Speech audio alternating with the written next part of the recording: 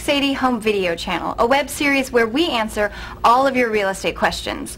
I'm your host, Theodora, and I'm talking to local East Bay real estate broker Doug Buenz. Hi Doug, it's great to see you. Nice to see you, Theodora. The topic today is termite inspections. So Doug, what does the average person need to know about termite inspections? Termite inspections, that's actually not the correct name. It's actually technically called a wood-destroying pests and organisms inspection. And it refers to both termites as well as dry rot, which is a wood-destroying organism, which is a fungus, as well as other insects that destroy wood, including beetles.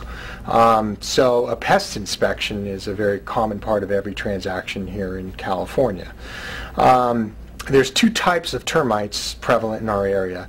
Subterranean termites, which live in the soil, and they attack wood by building mud tubes up from the soil to the wood, and they go back and forth. They eat the wood, digest it, go back for moisture, and go back up.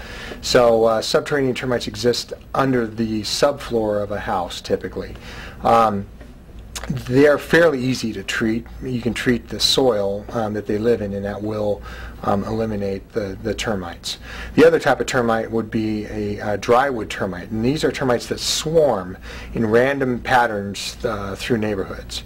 The drywood termites are treated by tenting the house. So if you drive down the street and you see a big, what looks like a circus tent over a house, they're fumigating the house for drywood termites, and that's the most effective way to treat drywood termites. There are other treatments, but for transactional purposes they need to be certain that the termites are treated, so typically it has to be fumigated. A pest inspector, when they do an inspection, will look at several things. They'll look at the exterior roof eaves for signs of dry rot. They'll look at the exterior wood trim for the same thing, for dry rot.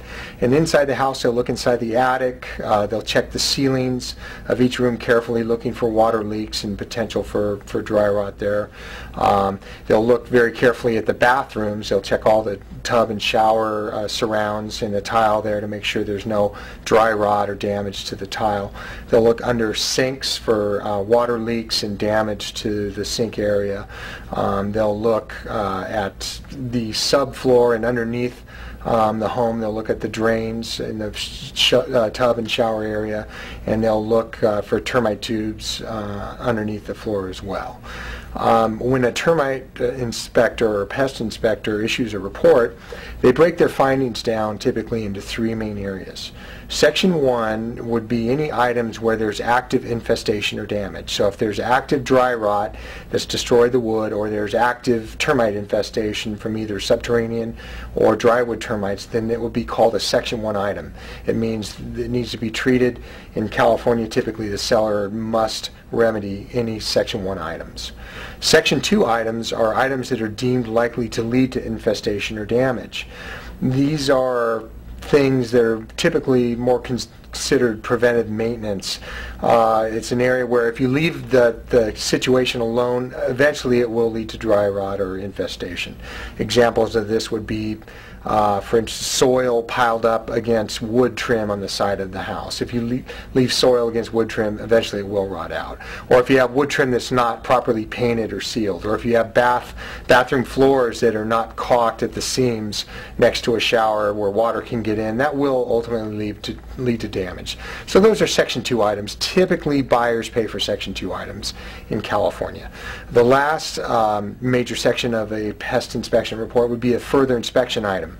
And that's where the inspector believes there's a strong possibility there's damage hidden behind a surface. So typically you'll find it in a bath or a shower area where the inspector believes there may be dry rot or fungus behind the shower or the surface. In that case, they'll come back out and they'll remove tile or whatever surface there is to peek behind there to see if there's actual damage. If there's damage, it gets reclassified as a Section 1 item, and the seller is typically responsible to pay for it. If there is no damage, then the termite inspector will repair the surface and return it to its normal condition, and the buyer is typically responsible for the cost of that further inspection. The best prevention for dry rot and problems associated with it is to keep wood well painted and sealed, and keep all bath surfaces and any surfaces that are come in contact with water well sealed and caulked.